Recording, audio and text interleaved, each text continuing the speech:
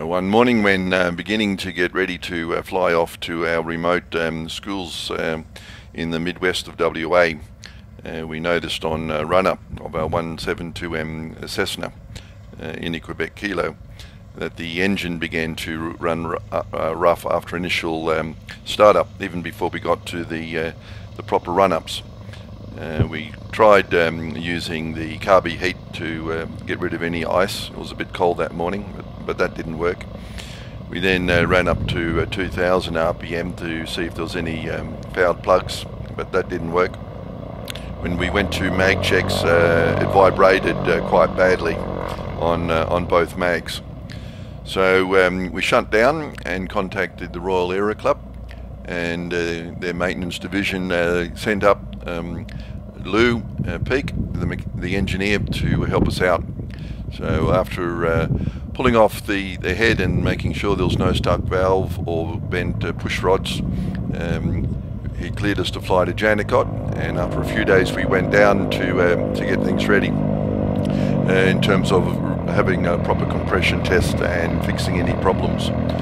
So we want to thank the Aero Club and Lou in particular for their speedy arrival. They came within 24 hours of the call, which is really important for our mission.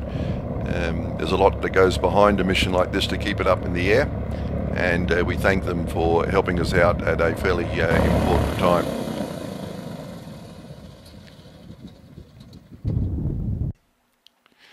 Well, here we have the compression test underway. On the left hand side you can see the air being pumped in, and it's about 75 psi.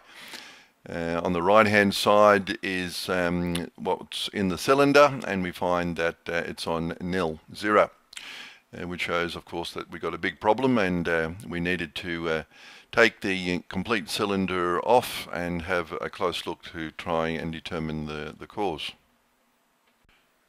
So the first order of the day is to take off the rocker covers, these black covers you see here, and that gives us access then to the rocker arms, and underneath that the valves and the push rods, and eventually the cylinder itself.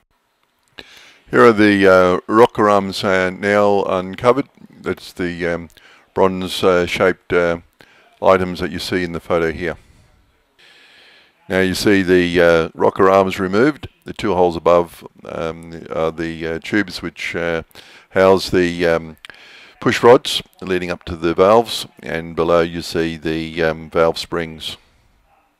Time now to take the cylinder off, so we start unscrewing the bolts.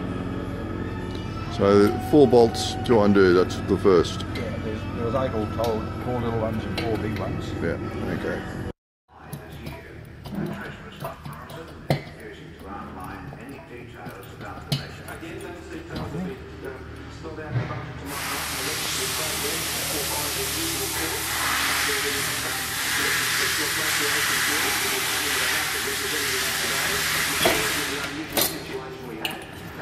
So that's the cylinder off, and now you see the piston exposed, and underneath that is the connecting rod to the crankshaft.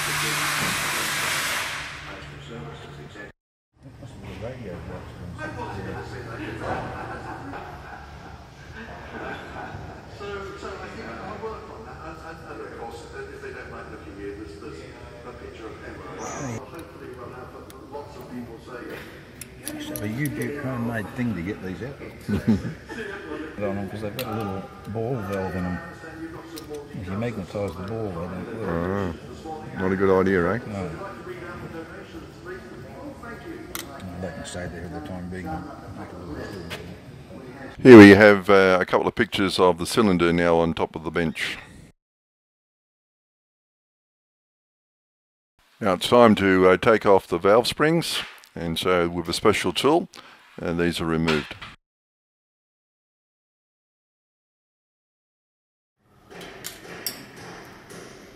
A lot easier doing it here than doing it on the engine. All right, yep.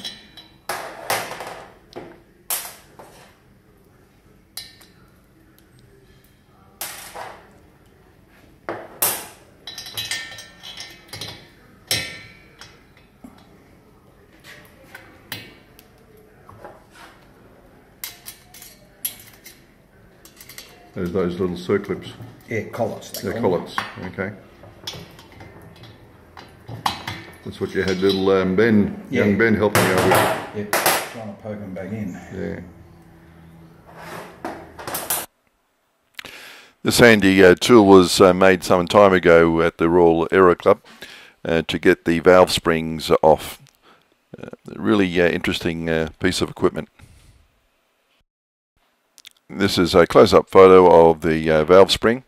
You see here the valve stem cap, and the circular bits around it are the collets which need to be removed to take off the valve spring from the stem.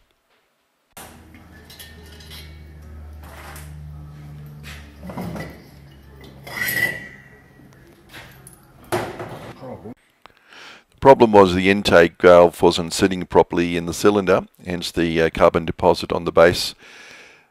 Lou, the engineer, said that it was running a little bit lean but not enough to be a problem.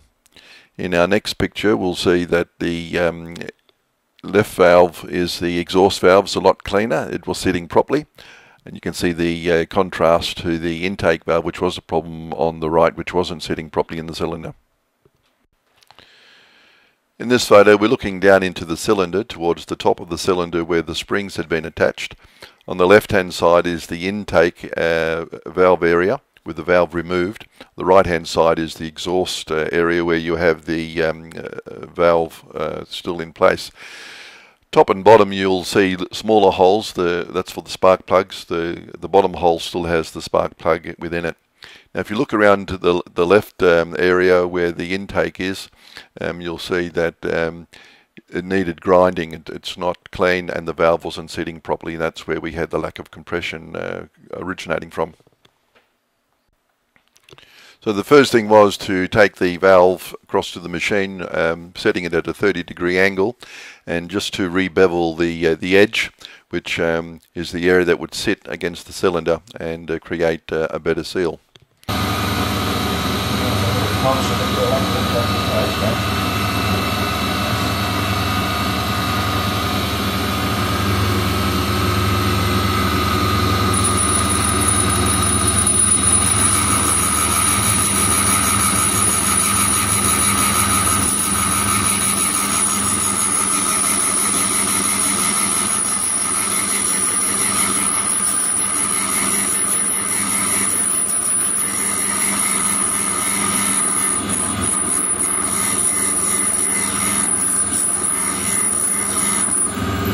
So here's the nicely cleaned up and re-beveled intake valve ready to go back into the cylinder. Time to move back to the cylinder, and here's the intake area again. You can see it's needing tidying up, so starting off with a more abrasive stone in order to grind that out and get it ready. This will take a couple of hours actually working on it, gradually just working away carefully to make the area suitable for the valve. You can see here also in the center of the valve area the round hole where the shaft of the valve goes up and to which the spring will attach later on that we saw earlier taken off. So here we have the grinding stone that we're going to begin using on the cylinder to get the seat ready for the valve. And our next picture here shows that stone inside the cylinder, positioned in readiness for the drill to be attached. You see that bar going across in the center of the attachment there, and then the drill is attached, and we start work on the cylinder, getting it ready.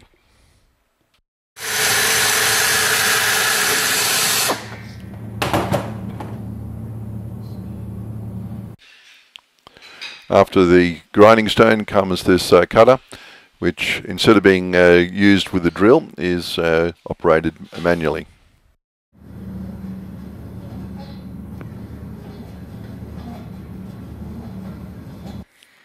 Next step is with this very fine paste, which is like a very fine sandpaper, that's applied to the bevel edge of the valve, and then it is connected to a stick, and then it's turned rapidly in order to just do a very fine sanding of the seat of the cylinder that will receive the valve.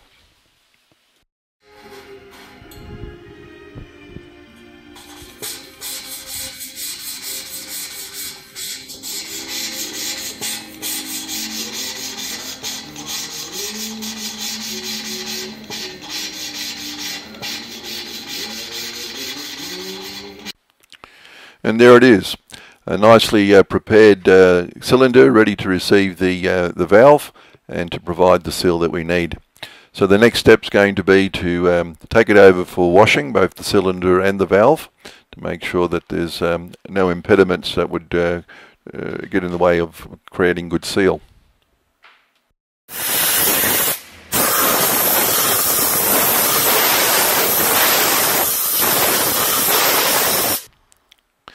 So here's the intake valve now in place. You can see it's beautifully sealed, just the way that we were hoping to have it.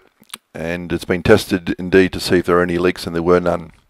And here's a picture of the top of the cylinder again on the left hand, showing the intake valve, and also the right is the exhaust valve, both in place. So we're ready to start putting the cylinder back together again.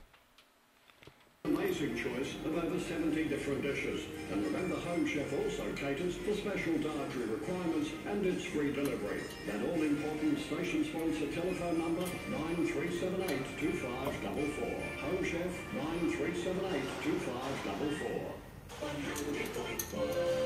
It's a lot easier doing it than slapping on the engine. With its great entertaining social calendar, this could be the club for you. All inquiries 9450-3410. Do you suffer from the excruciating pain of trigeminal neuralgia? The Trigeminal Neuralgia Support Group can provide information on medications and surgery options that are available to ease this debilitating pain. Inquiries 9385-9550. Rockingham Ladies Program. Here's a picture of the cylinder again, and you'll see on it the red oil seal at the base of the cylinder. So we're back to the aircraft, and we're going to put the cylinder over the piston. If you take a look to the right of Lou, you'll see above the rag the piston hanging out of the engine. In his hand, Lou's got a special device to help slip the cylinder over the piston. In the next video clip, as Lou puts the cylinder back on, you'll see at the base of the piston the connecting rod and also the crankshaft. Well, the piston runs nice and snug what we saw in the sawn block. Okay.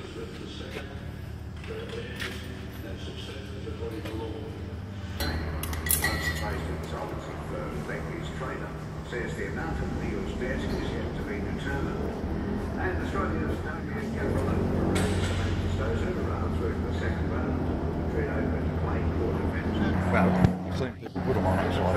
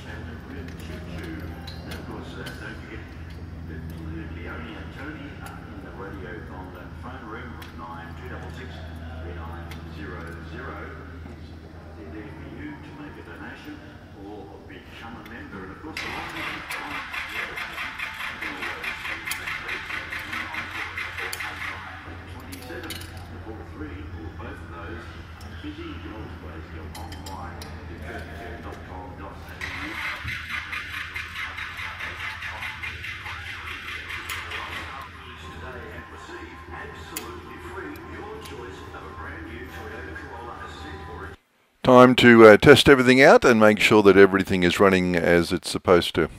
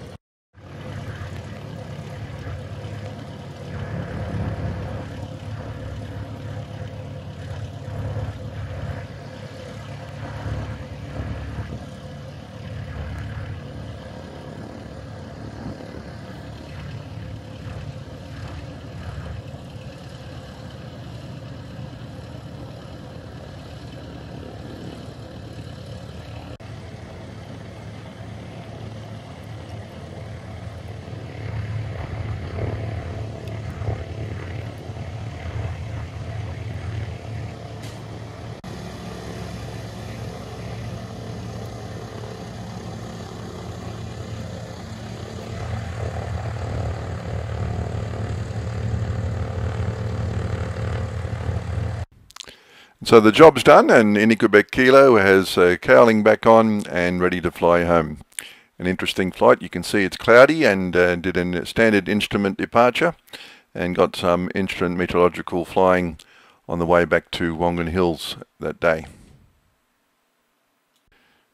And here we are back at the hangar at Wongan Hills later that afternoon after a successful flight, and the next day we took off for the Midwest to Mount Magnet and Kew for a trouble-free 6.3 hours of flying. It was fantastic. So great to see that we're back in the air, and thanks to the Aero Club and especially Lou Peak for getting us back into the air.